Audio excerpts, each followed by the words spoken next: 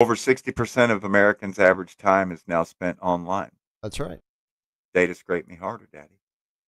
It's not even 2025 yet either.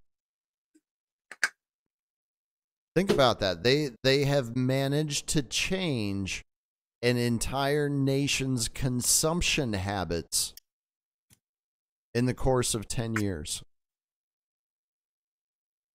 And that's how they've always done it. Take, for example, DoorDash.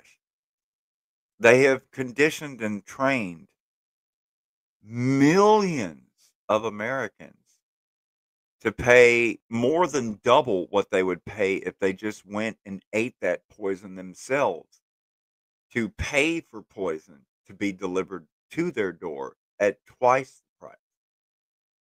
Right. Well, it's called convenience, Yona. You pay for the convenience and the cancer.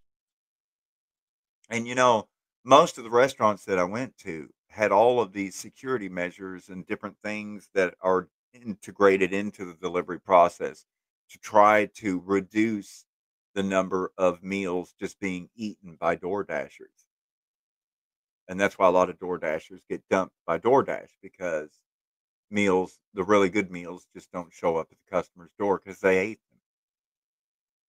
And so now you have to take a picture. It's weighed before you get there. Sometimes customers can weigh it when it gets there because they've sent scales, DoorDash scales, to some customers, because they're really anointed out about was my food because fucked the honor with. system works, obviously. And a lot of people are like, "Well, I don't care to order my food and have a total stranger deliver it, but then I'm going to be all paranoid when I get here, like a total stranger just touched my food. Did they fuck with it?" Well, no, it's But I was totally them fine to being a order it, total but Karen because, again, they think because they paid extra for it that they get to put like their own fucking rules on it or whatever. right. But the point being, it's still fucking poison.